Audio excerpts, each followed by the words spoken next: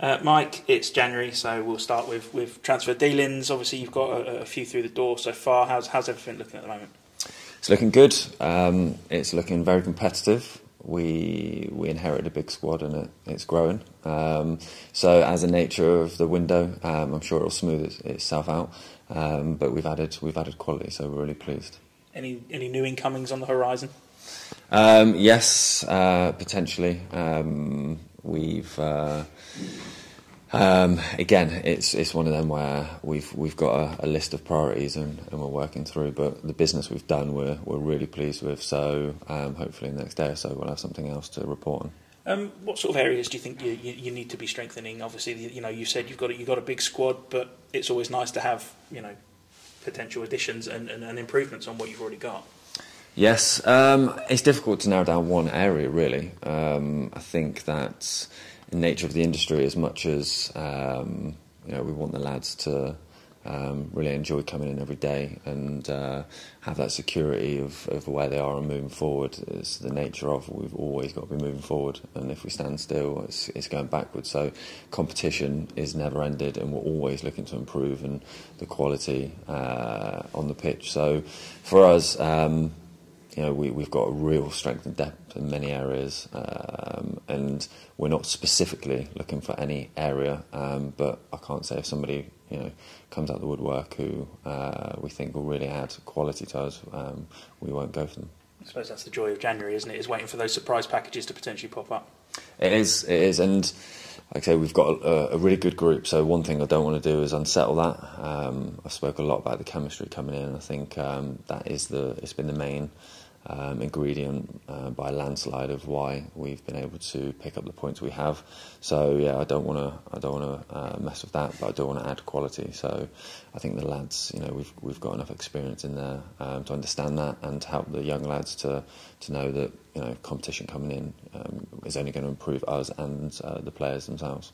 And we mentioned them briefly in the post-match interview on Saturday, but Karen Lofthouse and Dan Kemp obviously coming into the side on Saturday.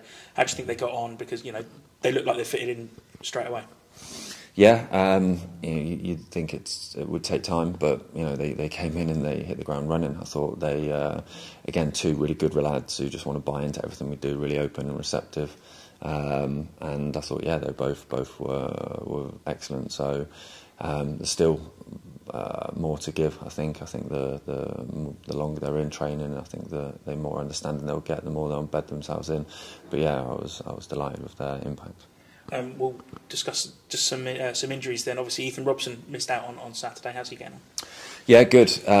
It was a strange event, but he was in quite a lot of discomfort after the warm up, so it was enough to need him to go to hospital and get checked out. But luckily enough, it's all come back, it's all clear. So he joined in training yesterday, and hopefully there's nothing changed on that front. But we've got lads coming back now, so again it adds to my conundrum. But Dan Harvey's training. Tux is not far away. Ash Hunter is back in and around it. Worley won't be long. So yeah, we've got lads that are stepping over and hopefully add to the group. And how's Mac Dennis getting on? Good. He's out of the boot now, so he's looking strong. He's good around the place. And yeah, it's just a work in progress now, small steps for the moment, but he's a specimen, so it gives him opportunity to work on other areas, so when he does come back, he hits the ground running. Obviously, 97th minute winner on Saturday, probably a little bit later than probably your heart would have liked, I think. But late goals seem to be a thing at the minute for MK Dons. Obviously, it was the winner against Colchester, it was a late one against Crawley as well, and obviously against Morecambe a few weeks back, there was a goal in stoppage time. Those late goals show that your team never stops, does it? It's a constant thing from whistle to whistle, and when some team might switch off in 90, your team keeps going. Yeah, and I think that's the reflection of the group we've got. We talk about trying to be relentless in our endeavour in every area, every metric. We'll always be pushing. We will never be the finished article. But it's the saying that Busty picked up. I'm not sure where from, but we only run out of time. We don't give up trying. So, in games where we haven't got the points, it's a matter of just running out of time.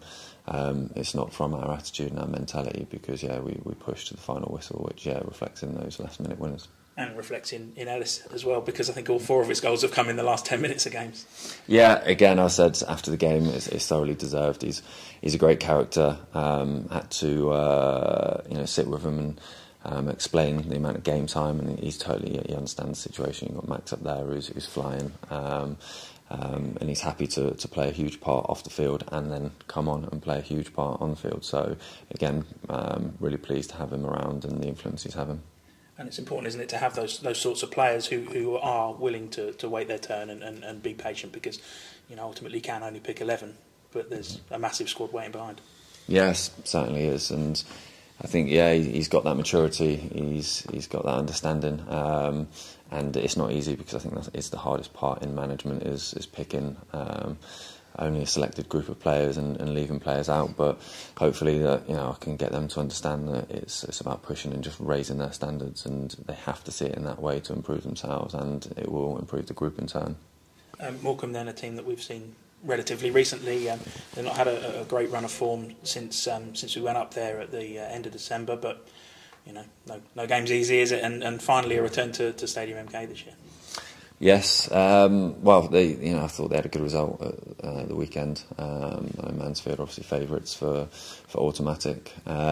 They've made a few signings since we've played them, and we're looking forward to it. We know they're going to be extremely hard-working, and we're going to have to match that. We're going to have to match their intensity, their discipline and their physicality. But we always talk about, we focus on the way we play and how we can go about it. 3-1 was a fairly comprehensive scoreline, but the game probably didn't match up like that, did it? It felt a lot more even than the scoreline maybe suggested up there.